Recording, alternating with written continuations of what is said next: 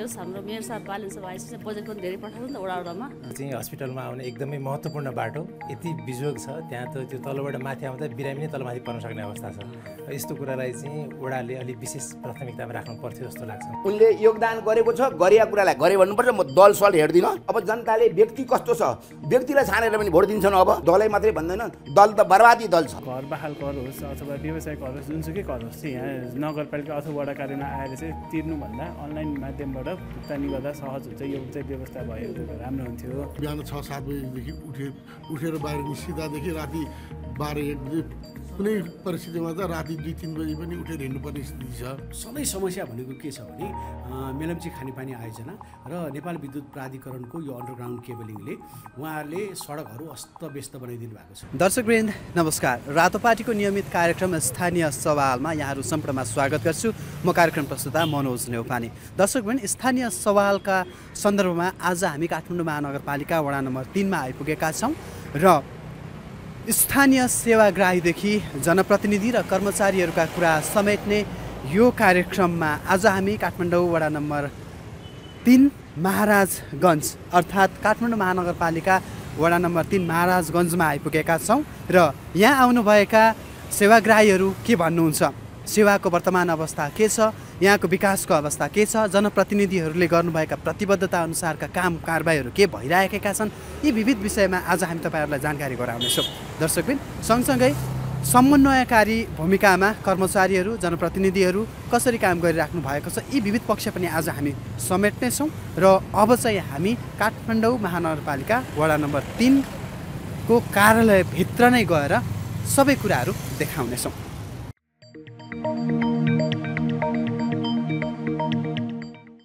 दर्शकवृन्द, हामी काठमाडौँ महानगरपालिका वडा नम्बर 3 महाराजगञ्जमा आइपुगेका छौँ र अब चाहिँ हामी यहाँको सेवाहरू कसरी सञ्चालन भइरहेको छ र सेवाग्राहीहरू कति सन्तुष्ट हुनुहुन्छ, उहाँहरू के भन्नुहुन्छ त्यतातर्फ लाग्दैछौँ र मसँग एकजना सेवाग्राही जोडिसक्नु भएको छ।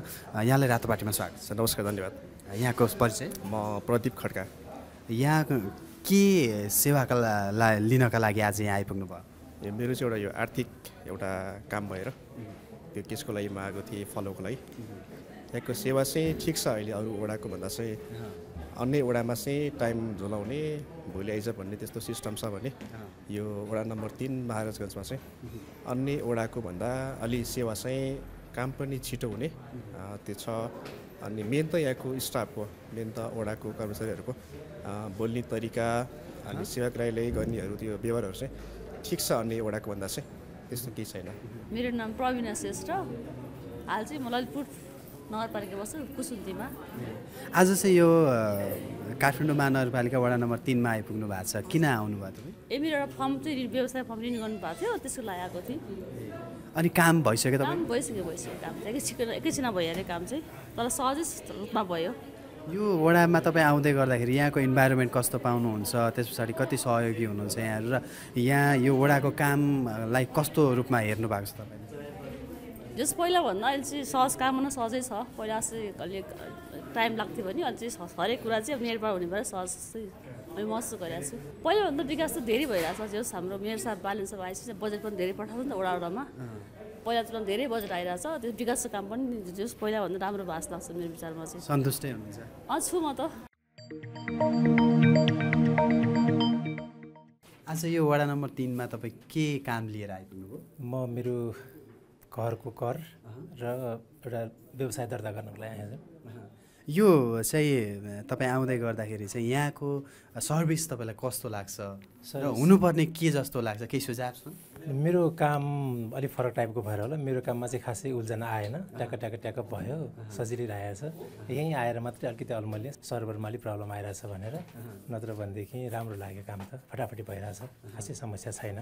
वडा नम्बर 3 लाई चाहिँ तपाईँ सेवाग्राहीको हिसाबले हेर्दै गर्दाखेरि चाहिँ केही हुनुपर्ने त्यस्तो केही छ जुन चाहिँ वडा कार्यालयभन्दा बाहिर विकासको काम होलान् अथवा अरू समन्वयका कुरा होलान्? यहाँ अफिसियली हुने काममा चाहिँ मैले खासै समस्या देखिनँ, तर अब विकासको कुरामा त यो कान्ति हस्पिटल र टिचिङको बिचको बाटो यो चाहिँ एकदम बाइपास बाटो हो। मेरो बसाइ त्यहीँ हो, म त्यहीँको स्थानीय बासिन्दा पनि हो।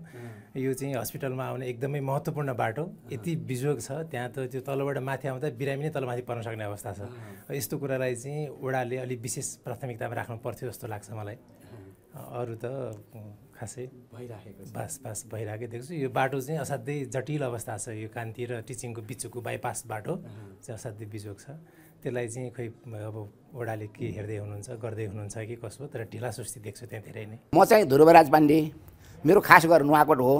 अहिले नुवाकोटबाट म यहाँ नामसारी गरेर मेरो यही वडाको भएको छु म अहिले। यस वडाको भेगमा कुरा गर्दाखेरि चाहिँ अब यो व्यक्तिगत लाग्या त मैले होइन, आजभन्दा अगाडिको वडा अध्यक्षहरू भन्दा अहिलेको यो प्रेम थापाले विशेष रूपमा केही काम गरेको छ, यहाँ राम्रो कामहरू गरेका छ। जस्तो पहिले त वडाबाट प्रभाव भइरहेका सेवाहरू कस्तो छन्? वडाबाट प्रभाव भएकोमा आज अघिको भन्दा उसले अलिकै राम्रै किसिमसँग बिहान कहिले कहिले मर्निङ नि घुमिया देख्छु मैले, घर घरमा दुःख सुखलाई हेर्ने अनि योजना सोजना पार्ने कुरा उसले दुरुपयोग गरेको छैन, राम्रोसँग काम गरेको छ र उनको काम गराइलाई म उनले धन्यवाद दिन्छु। उनले योगदान गरेको छ, गरिया कुरालाई गरे भन्नुपर्छ। म दल सल हेर्दिनँ। अब जनताले व्यक्ति कस्तो छ, व्यक्तिलाई छानेर पनि भोट दिन्छन्। अब कुरा भन्नुभयो, यो दलै मात्रै भन्दैन, दल त बर्बादी दल छ। अब बुवा जस्तो वडा नम्बर 3 को विकासको अवस्था लिएर विभिन्न हुन्छन् नि सामाजिक मुद्दाहरू, त्यसमा चाहिँ वडा नम्बर 3 कस्तो छ तपाईँलाई, कस्तो लाग्छ? अरूभन्दा यो जेठो छ 3 नम्बर वडा, राम्रोसँग गरेको छ। यो आजभन्दा अगाडिका पूर्व अध्यक्षहरूले भन्दा यो प्रेमले धेरै राम्रोसँग गरेको छ। म एक करदाताको हिसाबले आएको हो र अहिले त्यस्तै अब भनौँ न घर भाडाको इस्यु पनि छ आज, त्यसैको लागि छलफलको लागि आएको हो। वडा स्तरमा यसरी चाहिँ स्थानीय तहले सेवा दिँदै गर्दा सेवाग्राहीको हिसाबमा चाहिँ कस्तो सेवा पाइराख्नु भएको छ, कति सन्तुष्ट हुनुहुन्छ? यो अन्य वडा हेरिकन चाहिँ मैले यहाँ चाहिँ सन्तुष्ट नै पाएको छु, किन काम पनि अब त्यो बाँझो पनि ढिला सुस्ती चाहिँ छैन यो वडामा। जे आफ्नो काममा आएको अब लाग्छ, समय लाग्छ, अलिअलि लाग्छ, अब 10 मिनट हुनुपर्ने ठाउँमा 30 मिनट लाग्छ, तर काम चाहिँ सम्पन्न भएको छ, दुःख चाहिँ पाएको छैन। समग्र वडा नम्बर 3 लाई हेर्दाखेरि चाहिँ त्यस्तो केही सुझाव दिनुपर्ने ठाउँहरू छन्, जस्तो विकास निर्माण होला अथवा चाहिँ अन्य विभिन्न नीतिगत विषयहरू होलान् अथवा जनतालाई छुने त्यस्ता विषयहरूमा केही सुझावहरू सल्लाहहरू छन्? सुझाव जनताले सुन, एउटा चाहिँ अनलाइन पेमेन्ट सिस्टमको चाहिँ एउटा त्यो घर बहाल कर होस् अथवा व्यवसाय कर होस्, जुनसुकै कर होस् चाहिँ जनतालाई चाहिँ यहाँ नगरपालिका अथवा वडा कार्यमा आएर चाहिँ तिर्नुभन्दा अनलाइन माध्यमबाट भुक्तानी गर्दा सहज हुन्छ, यो चाहिँ व्यवस्था भयो राम्रो हुन्थ्यो। एक दोस्रो चाहिँ अब यो विकास निर्माणको कुरा गर्दाखेरि पनि यहाँ चाहिँ बाटोको चाहिँ समन्वयमा अभाव छ। नगरपालिका आएर फुटपाथ बनाउने, सडक विभाग आएर फेरि चाहिँ अलिकता बाटो पिच गर्नलाई भने फेरि यता फुटपाथको साइज घटाउने अथवा चाहिँ विद्युत प्राधिकरण आएर अन्डरग्राउन्डको लागि बाटो खन्ने, होइन त्यस्तै रिलेटेडहरू चाहिँ समन्वयको अभाव चाहिँ छ। दर्शकवृन्द, यो वडा नम्बर 3 को यो व्यवसाय र बहाल कर यो विभागमा आइपुगेका छौँ हामी, र विशेष गरेर यो सर्भरले चाहिँ यहाँ अझै पनि समस्या भएको हामीले सुनिराखेका छौँ र आम सरकारी कार्यालयहरू चाहिँ डिजिटल मैत्री हुँदै जाँदाखेरि सर्भरको समस्या चाहिँ धेरैतिर हामीले थाहा पाइरहेका छौँ र यसै बारेमा यहाँ कार्यरत कर्मचारीसँग म थोरै कुराकानी गर्दैछु। सर, यहाँलाई रातोपाटीमा स्वागत छ। हजुर, धन्यवाद हजुर। यहाँको परिचय सर? मेरो उज्जवल राज पाण्डे, अफिसर अधिकृतमा। यहाँको अहिलेको सेवा सुविधा ग्राहकहरूलाई कसरी प्रभाव भइराखेको छ, के छ सर अवस्था? सेवा सुविधा त अब हामीले हुनेसम्म उहाँहरूलाई छिटो छैटो र सहज ढङ्गले हामीले गर्ने प्रयास गरिरहेका छौँ। अब हामी कहाँ देखिहाल्नु सरले, होइन, यही कारणले नै अलिक ढिला हुन गएको छ। सर्भरको कारणले ढिला भएर अरू समस्या चाहिँ के? समस्या खासै त्यस्तो त छैन। हामी कहाँ हामीले दिनुपर्ने सेवा हामीले चाहिँ सहज ढङ्गले नै दिइरहेका छौँ। यो सर्भरको समस्या चाहिँ 2 दिन भयो हामीले थाहा पाएको, होइन? तपाईँहरूलाई चाहिँ कहिलेदेखि यो समस्या छ र यसको चाहिँ किन यो सुधार भइराखेको छैन? अब सुधार नहुनुमा त सबैतिर नै यही नै लागु भयो भएर एक त व्यस्त भएर पनि हुनसक्छ, होइन? सुधार नहुनुमा चाहिँ अब विशेष गरेर हिजो र आज 2 दिन, हिजो त म बिदा बसेको थिएँ सरहरूलाई भन्नुपर्दा। अब हिजो चाहिँ म बिदा बस्दाखेरि पनि फोन पनि गएको थियो, घरमा पनि म फोन गएको थियो, के भयो भनेर चाहिँ 2 को सरले मलाई फोन गर्नुभएको थियो, त्यहाँ चलाएको छैन भनेर, सर म बिदा बसिरहेको छु भनेर भने। अनि आज आउँछु, आज आउने बित्तिकै बिहान म 9:45 बजी नै आइपुगेको छु, खोलेँ। अब उहाँहरू त भिड लागिहाल्नु सेवाग्राही त, उहाँहरूलाई त अब समस्या सुनाउँला, किनभने उहाँहरूको आफ्नै समस्या हो। जस्तो उहाँ सरको अहिले नै गर्नुपर्ने, आजै सिद्ध्याउनु पर्ने सर भएर बिहान आइकन जानुभयो, मेरो नम्बर लिएर जानुभएको थियो, मलाई फोन गर्नुभयो, आउनुहोस् बिस्तारै अहिले बिहान त बन्दै थियो, अझ अलिअलि चलिरहेको छ, ढिला चलिरहेको भयो भने म गएर पठाउँछु भनेर मैले बोलाएँ। मलाई अब यो चाहिँ सर्भरको समस्या त अब यो उहीँबाट नै गर्नुपर्ने होला।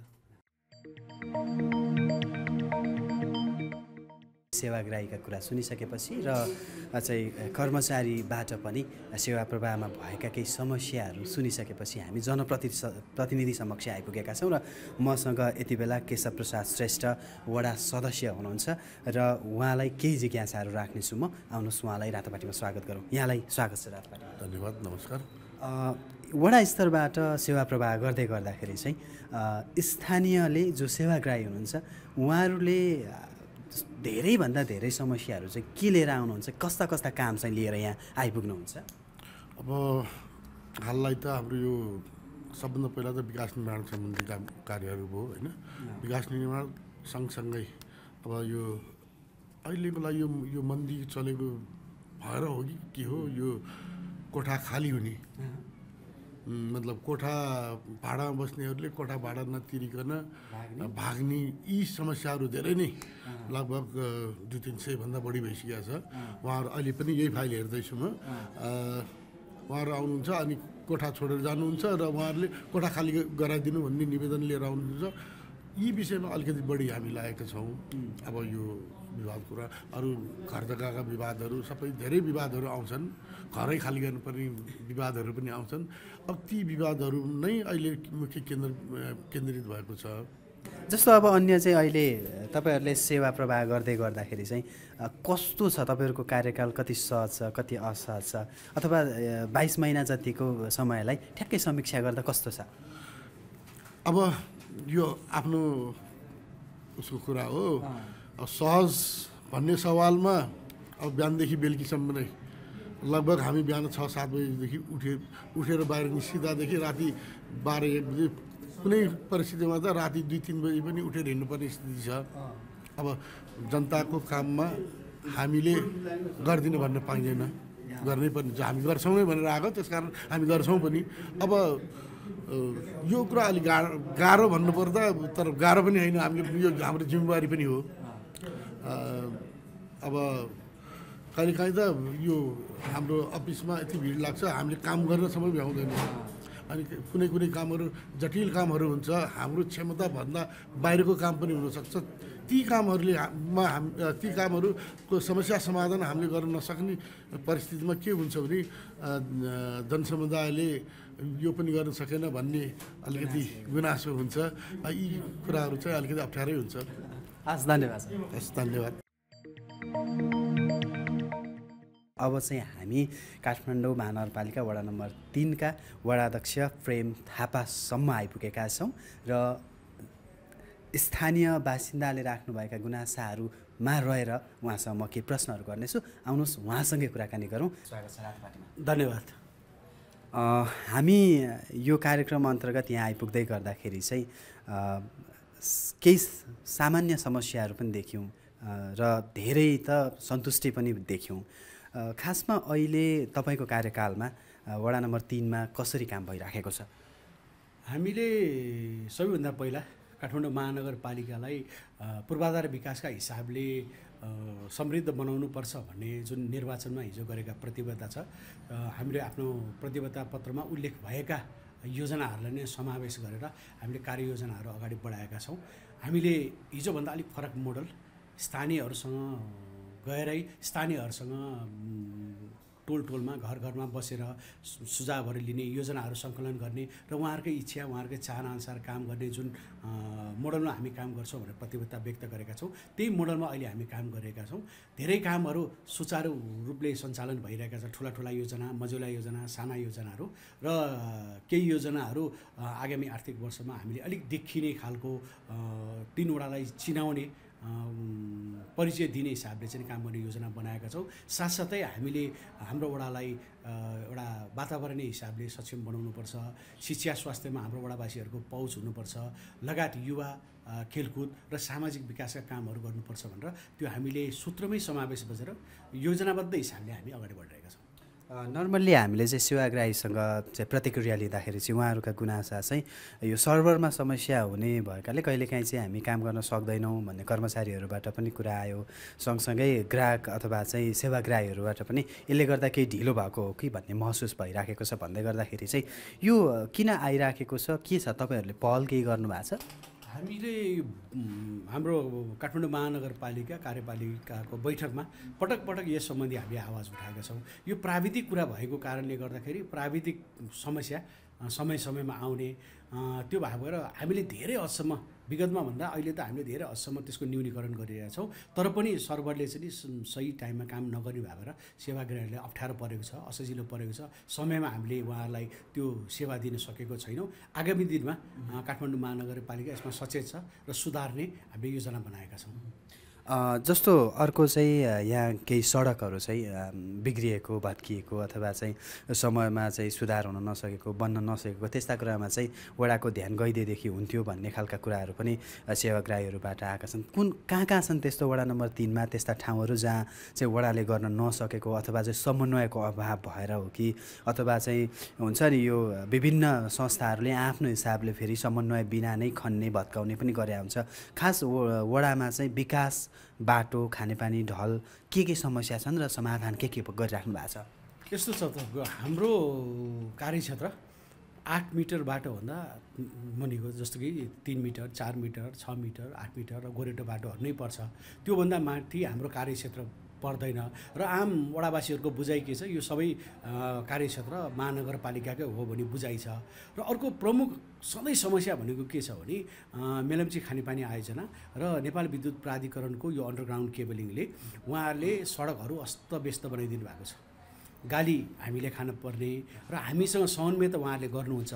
फेरि हामीले स्वीकृति नदियौँ भने पनि भोलिको दिनमा आवश्यक हुने सबै आम नागरिकहरूलाई आवश्यक पर्ने चिजहरू भएको कारणले गर्दा उहाँहरूलाई छिटो काम सम्पन्न गर्न भनेर हामीले रिक्वेस्ट त गर्छौँ। तर पनि उहाँहरूको काम गर्ने अति नै ढिलासुस्ती आएर खनेपछि त्यसलाई चाहिँ को व्यवस्थापन नगर्ने त्यो ठुलो समस्या छ। हामीले धेरै हदसम्म हाम्रो यो जुन नारायण गोपाल चोक भित्रको लाजिमपाटसम्मको बाटोहरू, भित्री बाटोहरू र ठुला बाटोहरूमा पनि ती समस्याहरूलाई समाधान गर्ने कामहरू सम्पन्न गरिसकेका छौँ। थोरै गुनासो नारायण गोपाल चोकभन्दा माथि न्युरो हस्पिटलसम्म त्यो एरियामा समस्या छ। त्यो समस्यालाई न्यूनीकरण गर्न पनि हामीले उहाँहरूसँग प्रत्यक्ष स्थलगत नै निरीक्षण गरेर छिटो काम गर्न उहाँहरूलाई चाहिँ हाम्रो तर्फबाट पनि के सहयोग गर्न सकिन्छ तपाईँले बताउनुहोस् भनेर गरिरहेका छौँ। र अरू भित्री बाटाहरू जुन हाम्रो आफ्नै कार्यक्षेत्र छ त्यसलाई हामी योजनामै समावेश गरेर हामीले अहिले यहाँले हेर्न सक्नुहुन्छ धेरैवटा योजनाहरू हाम्रो महानगर स्तरीय योजना, वडा स्तरीय योजनाहरूबाट हामी यो चालु आर्थिक वर्षमा सम्पन्न गर्ने लक्ष्य लिएका छौँ। विशेष गरेर हामीले ढल, पिच, खानेपानी र हाम्रो जस्तो स्कुल रानी देवी आदर्श विद्यालयको जुन जीर्ण भवन थियो त्यो भवनलाई पनि हामी बनाउन सुरु गरिसकेका छौँ। हामीले वृक्षारोपणलाई प्रमुख प्रायोरिटी राखेका छौँ। यो वर्ष हामीले करिब 1500 जति फलफुल र अन्य बिरुवाहरू लगाएर हाम्रो वडालाई सौन्दर्यता दिने काम पनि गरेका छौँ। हाम्रो वडाको प्रमुख समस्या भनेको यो सामाखुसी खोला, डुबान र यसको व्यवस्थापन कसरी गर्नुपर्छ भनेर त्यसको गुरु योजना पनि सम्पन्न भइसकेको छ र अहिले भर्खरै टेन्डर पनि पहिलो फेजको टेन्डर बहुवर्षीय योजना सम्पन्न भएको छ र चाँडै नै यो वडा नम्बर 3, वडा नम्बर 26 र वडा नम्बर 16 को जुन सामाखुसी भएर बग्छ त्यसमा बस्तीबाट निक्लेको त्यो ढलहरूको फोहोरहरू खोलामा प्रवेश नगराएर त्यसलाई चाहिँ ट्र्याक रोडबाटै लिएर जाने त्यो एउटा हाम्रो एकदमै ठुलो योजना हो। त्यसमा अब सुरुवात हुन गइरहेको छ। अन्य योजनाको भन्नुपर्दाखेरि हामीले हाम्रो वडामा युवाहरूलाई आकर्षित गर्नु लागि खेल मैदानहरूको चाहिँ स्तरोन्नति गर्ने, अब एक वडा एक स्मार्ट टोल भनेर एउटा नमुना योग्य टोल बनाउनको लागि हामीले विकास नगरलाई छनौट गरेका छौँ। त्यो योजनालाई बनाएका छौँ र विगतमा धेरै स्थानहरूमा खानेपानीको अलिकै अभाव हुने देखिन्थ्यो। यस वर्ष वडाकै बजेटमा करिब हामीले लगभग 3 किलोमिटर जति बाटोमा बस्तीहरूमा चाहिँ हामीले खानेपानीको विस्तार गरिसकेका छौँ। हामीले अहिले प्रमुख अर्को हाम्रो आम नागरिकहरूलाई सुरक्षाको हिसाबले पनि हामीले सिसिटिभी जडान गर्ने कामहरू पनि सुरुवात गरिसकेका छौँ। ट्राफिक दुर्घटना हुनको त्यसको न्यूनीकरण गर्नको लागि हामीले कन्भेक्स मिरर पनि जडान गरेको छौँ। यी कार्यक्रमहरूलाई हामीले योजना बनाएका छौँ र प्रमुख महिलाहरूको चाहिँ क्षमता अभिवृद्धि, रोजगारीको एउटा क्षमता अभिवृद्धि सञ्चालन गर्नुपर्छ भनेर टाइममा यो तालिम दिने कामहरू पनि हामीले गरेका छौँ। त्यसलाई बजेटमै समावेश गरेका छौँ। हाम्रो आफ्नो सम्पदा जोगाउनको लागि मठ मन्दिरहरूको सुन्दरता, हाम्रो आफ्नै मौलिकता, संस्कृति, सम्पदा झल्किने त्यो बनाउन सुरुवातहरू गरिसकेका छौँ। यी कामहरूलाई नै र अर्को प्रमुख वडामा हामीले हाम्रो आम वडावासीलाई सुशासनको प्रत्याभूति दिने, काम छिटो हुने त्यो कामहरू नै हामीले अगाडि बढाएका छौँ।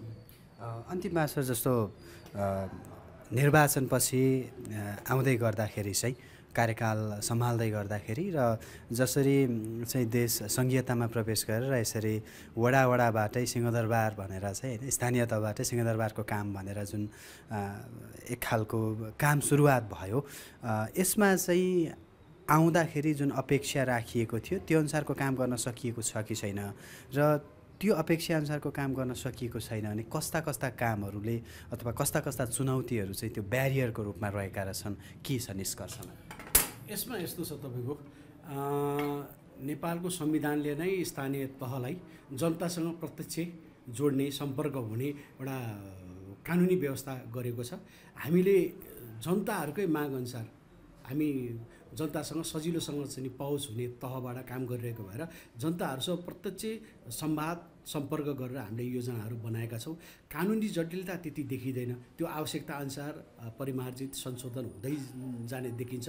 अलिकति तिनै तहको सरकार भएको भएर अलि समन्वयमा अलिक कमजोरी भएको हो कि जस्तो देखिन्छ। हामी अहिले निर्वाचित भएर आइसकेपछि छुट्टै हामीले चाहेको जस्तो कानुन बनाउन नपाउने, बनायो भने पनि प्रदेश र सङ्घसँग बाजियो भने त्यो स्वतः खारेज हुने र जनतालाई जुन डेलिभरी दिने कुराहरू, जुन जनताको अत्यावश्यक हामीले दिनुपर्ने सुविधाहरूलाई संशोधन गर्दाखेरि अलिक अङ्कुश लाउने भएको छ। त्यसलाई पक्कै पनि सङ्घीय सरकारले मनन गरेर संशोधन हुँदै जाला, त्यो हामीले अपेक्षा गरेका छौँ। र आजसम्म हामी करिब 22 महिना भयो निर्वाचित भएर आएको, हामीलाई वडामा काम गर्न कुनै असजिलो छैन।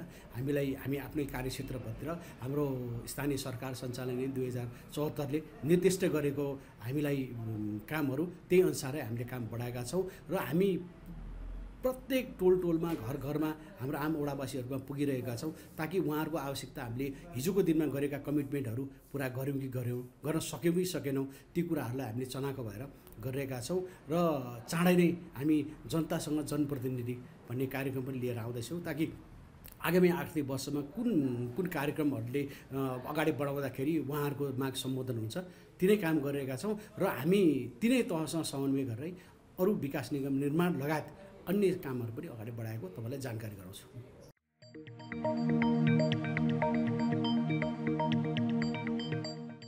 यो काठमाडौँ महानगरपालिका वडा नम्बर 3 दक्षिणमा लाजिमपाटको साङ्ग्रिला होटलदेखि उत्तरमा न्युरो हस्पिटलसम्म पर्छ, पश्चिम दक्षिणमा सामाखुसी चोकको भित्री भागहरू र पूर्वमा यो बुढानीकण्ठ नगरपालिका वडा नम्बर 8 र 9 को सिमानामा पर्छ र यता पूर्व अर्कोमा वडा नम्बर 4 पर्ने गर्छ। यहाँ भोटर्स करिब 11,500 भोटर्स हुनुहुन्छ। घरधुरी 3700 घरधुरी छ। स्थायी र अस्थायी गरेर करिब यहाँ 1.25 लाख जति जनसङ्ख्या यहाँ बस्नुहुन्छ। हाम्रो वडाको प्रमुख विशेषता भन्नाले हामी यो देशका प्रमुख अस्पतालहरू र प्राइभेट अस्पताल गरेर करिब 22 वटा अस्पतालहरू छन्, 38 वटा स्कुल र कलेजहरू छ। यहाँ प्रमुख राष्ट्रको एमएससी पनि यही वडामाहरूमा पर्छ, जस्तै भन्नुपर्दा अमेरिकन, जापानिज, थाई एमएससी, यता Australian MSc, Saudi MSc, Sri Lankan MSc, धेरै एमएससीहरू पनि यहाँ पर्छ। र अर्को यसको विशेषता भनेको जुन रानी वन सामुदायिक वन भनिन्छ, त्यो करिब 138 रोपनी जग्गामा फैलिएको छ। राष्ट्रपतिको भवन पनि यही छ, पूर्व राजाको भवन पनि यही छ र पुलिसको एकाडेमी, आर्मीको ट्रेनिङ सेन्टर भैरवनाथगढ, जुद्ध भैरवगढ पनि यही छ। र अधिकांश यहाँ चिनाउनु पर्दाखेरि पुराना लिच्छवीकालीन मठ मन्दिरहरू पनि, जस्तो चुनदेवी मन्दिर भयो, पोर्पा अजिमा भयो, शिव मन्दिरहरू भयो, यहाँ पुराना मन्दिरहरूको पनि छ। विशेष गरेर विभिन्न जात जाति यहाँ बस्नुहुन्छ। यहाँको प्रमुख वडावासीको रोजगारीको भनेको व्यवसाय नै हो र सरकारी तहरमा पनि सेवाहरू पुर्याइरहनु भएको छ। हामी हस्पिटलमा प्रमुख देशका सबै नाम चलेका प्रमुख हस्पिटलहरू जस्तो टिचिङ कान्ति हस्पिटल, मनमोहन हस्पिटल, प्रहरी हस्पिटल, गङ्गालाल हस्पिटल, धेरैवटा हस्पिटलहरू हाम्रो वडामा पर्ने गर्छ र खोला सामाखुसी खोला पुरानो हामीले चाहिँ अब एउटा इतिहास बोकेको पौराणिक हिसाबमा पनि त्यो उल्लेख भएको खोला यो वडाबाट बग्छ। हामीले हाम्रो वडालाई हरियाली वडामा चिनाउन चाहिरहेका छौँ। यहाँ धेरै सरकारी जग्गाहरू खुला रूपले छ, त्यसको व्यवस्थापन गर्न हामी लागेका छौँ। हामी यो जुन महाराजगञ्ज क्षेत्र भन्छौँ, यो जुन वडा भवन यहाँ अवस्थित छ त्यो सेन्टरमा पर्छ र यहाँका वासीहरूको चाहिँ जीवन स्तर अलिक उठाउनको लागि हामीले आउने दिनमा विज्ञहरूसँग बसेर राय सल्लाह लिइरहेका छौँ। आगामी दिनमा त्यसको नतिजा यहाँले देख्नुहुनेछ। दर्शकवृन्द, अब भने स्थानीय सवालको यो श्रृङ्खलाको अन्त्यमा आइपुगेका छौँ हामी। आज हामीले काठमाडौँ महानगरपालिका वडा नम्बर 3लाई समेटेका छौँ र वडा नम्बर 3का स्थानीयहरू जो वडा कार्यालयमा सेवा लिनका लागि आइपुग्नु भएको थियो, उहाँहरूले राख्नुभएका विचार, यहाँ भएका समस्या, सँगसँगै उहाँहरूले दिनुभएको सुझाव हामीले समेटेका छौँ। सँगसँगै यहाँका कर्मचारीहरूले पनि आफ्ना कुराहरू राख्नु भएको छ। विशेष गरेर सेवा प्रवाहमा भएका समस्याहरू के हुन्, कसरी चाहिँ सेवाग्राहीलाई सन्तुष्टि दिन सकिरहेको छैन त वडाले, त्यो कुरा कर्मचारीहरूबाट हामीले समावेश गरेका छौँ भने वडामा भएका गतिविधि, स्थानीयसँगको समन्वय, केन्द्रसँग, प्रदेशसँग, पालिकासँगको समन्वय, सँगसँगै विकास निर्माणका कुराका बारेमा हामीले जनप्रतिनिधिहरूसँग कुराकानी गरेका छौँ। दर्शकवृन्द, हाम्रो कार्यक्रम स्थानीय सवाल निरन्तर चलिरहेको छ र हामी तपाईँहरूको वडामा पनि आउनेछौँ र यदि यो कार्यक्रममा तपाईँहरू पनि समावेश हुन चाहनुहुन्छ र तपाईँहरूको वडामा पनि केही समस्याहरू छन्, गुनासाहरू छन्, प्रतिक्रियाहरू छन् भने हामीले तल दिएको स्क्रिनमा दिएको फोन नम्बरमा तपाईँहरू कन्ट्याक्ट गर्न सक्नुहुनेछ। सँगसँगै ratopati.com मा गएर दिएको इमेल एड्रेसमा पनि तपाईँहरूले हामीलाई कन्ट्याक्ट गर्न सक्नुहुनेछ। कार्यक्रम स्थानीय सवाल जो वडादेखि पालिकासम्म, स्थानीयदेखि जनप्रतिनिधि र कर्मचारीसम्मका कुरा हामी कार्यक्रममा समावेश गर्नेछौँ। आजलाई कार्यक्रमको यो श्रृङ्खलाबाट बिदा दिनुहोस्। हस्त, नमस्कार।